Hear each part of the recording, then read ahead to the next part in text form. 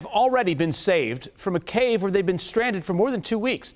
4 boys and their soccer coach remain inside. The only way out, a 2.5-mile path filled with murky water and tight passages where the boys and their divers have to be separated for periods of time.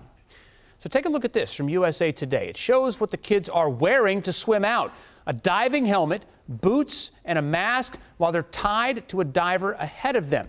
And oxygen tanks have been placed along that route for emergencies. Now, here's how this dangerous rescue mission works. Each of the boys is wearing a dive mask as they enter the murky water.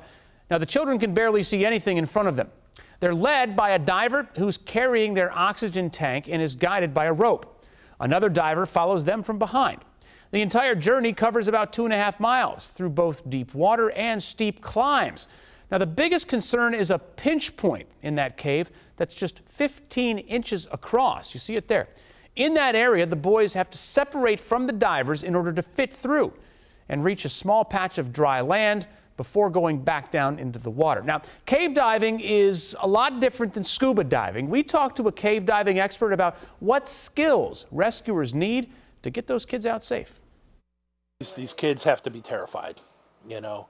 Number one, some of them I'm told were not even swimmers, but that could be compensated with, as long as they can remain calm. I have to be able to get out of that cave.